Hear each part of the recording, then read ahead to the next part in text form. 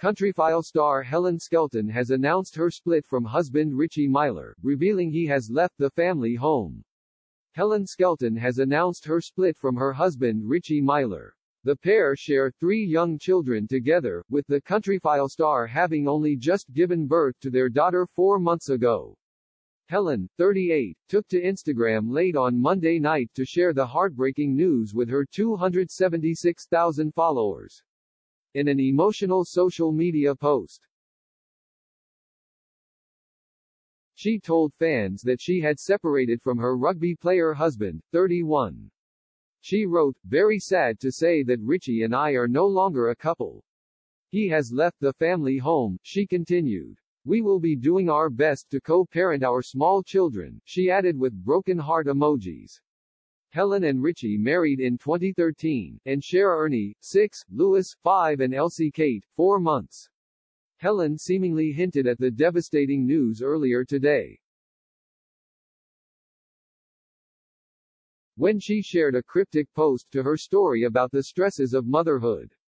The post read, "A mama is always full of emotions. Full of love, full of anxiety and worries. Full of exhaustion and lack of energy. Full of mom guilt and doubt.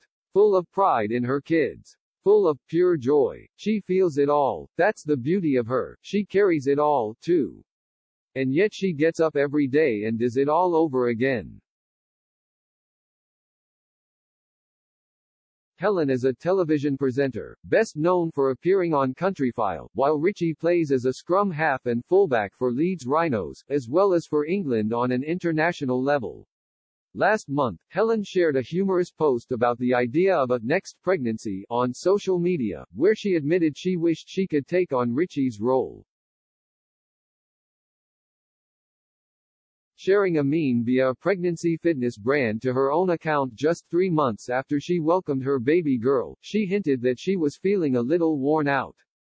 The post read, "Next pregnancy I've decided I want to be the dad." Helen has previously revealed that the traumatic birth of her second child had made her third and final pregnancy more difficult.